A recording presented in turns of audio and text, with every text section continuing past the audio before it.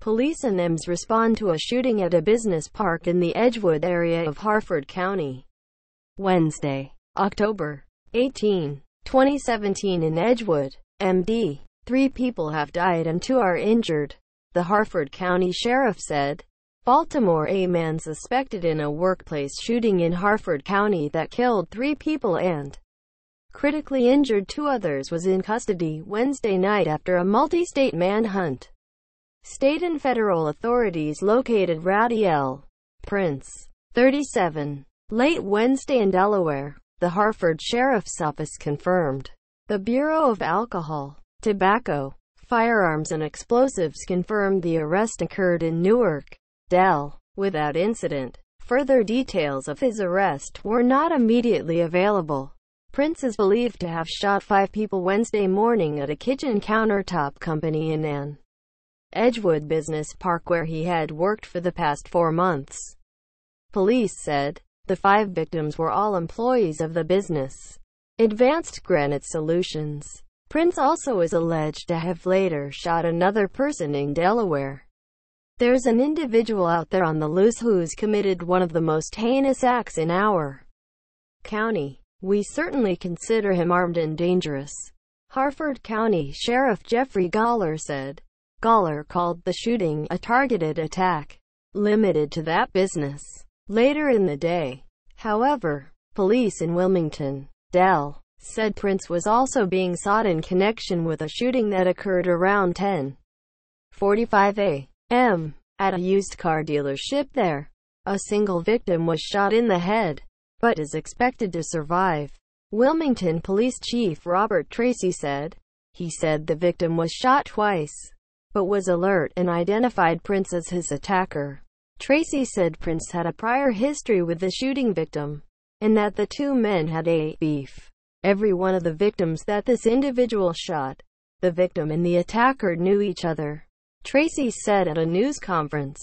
This is targeted. This individual knew the people he wanted to go shoot.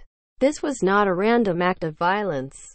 Harford County Sheriff Jeffrey Gawler displays a photo of Radee L. Prince, the suspect in a shooting at a business park in the Edgewood area of Harford County, MD, on October 18, 2017. The FBI and ATF were both involved in the search and Prince's information was put on highway billboards from Philadelphia to Washington, D.C., and from Atlantic City, N.J., to Salisbury, MD. Tracy said he believed the gun used in the shooting in his city was the same weapon used in the Edgewood shooting. The ATF declined to discuss the firearm used, but said it had command staff, 2 violent crime units, and canines that can sniff out spent shell casings on the case.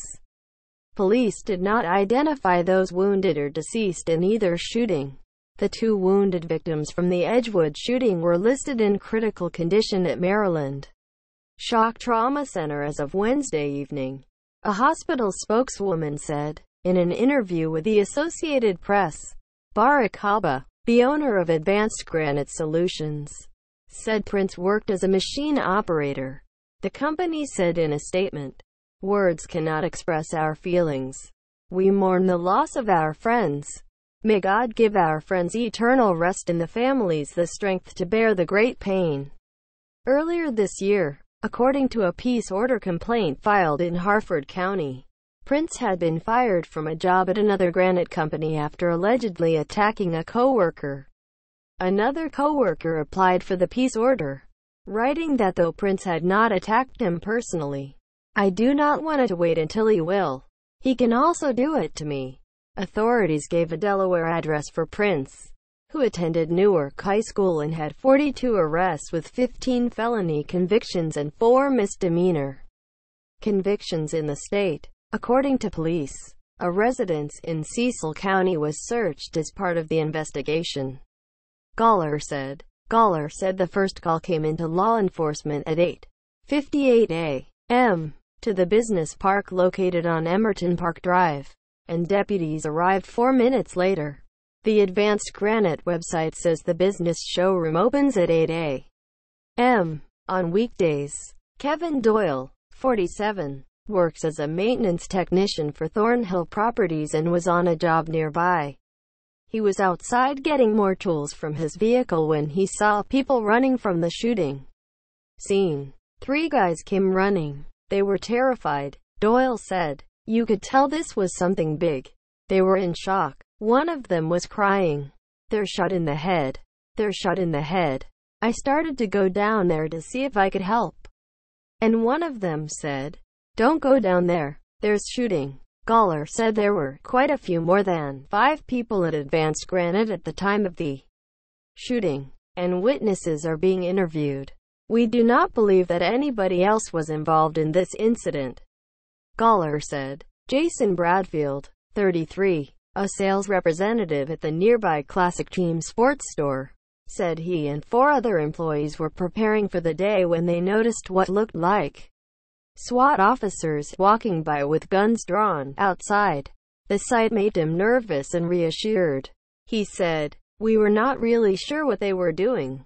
Soon after, someone at the neighboring suite told him and his co-workers that there was a shooter in the small business park. Bradfield said, we locked the doors and we are basically on lockdown now.